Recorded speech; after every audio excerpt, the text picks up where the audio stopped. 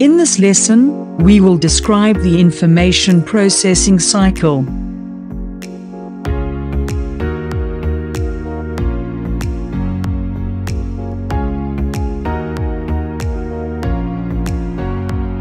This is the user, who is also known as a liveware. The user inputs data into the computer through the keyboard.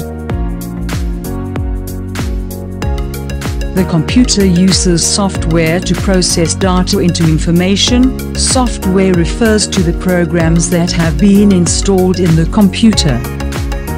The output in the format of soft copy is displayed on the monitor, also known as the screen. This result is stored within the computer.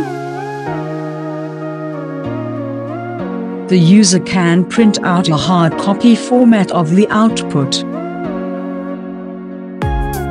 The user can store copies of the processed result in a secondary storage device such as a flash disk, a compact disk, or digital versatile disk. To understand how a computer functions, it is important to understand the information processing cycle. The information processing cycle refers to the chain or the cycle of events that take place when you use a computer to do some work. The information processing cycle comprises the following events. 1. Input. This is the activity of entering data into the computer. 2. Processing. This refers to the activity of performing operations on the data. 3. Output. This is the activity that presents the results to the computer user. And 4. Storage. This refers to the activity of saving data, programs, or output for future use.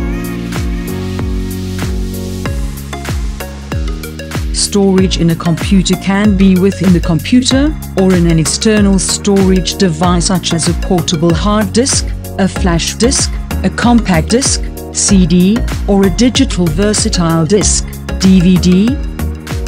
The events of input, processing, output, and storage work together, and are repeated over and over.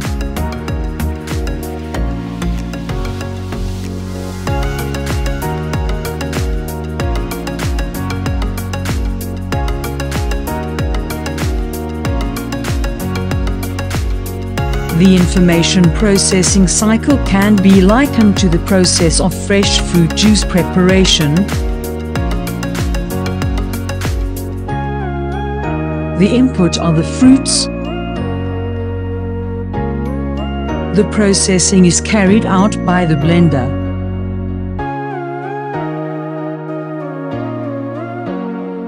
The output is the fruit juice. The juice can be stored in a bottle or in a jar for future use.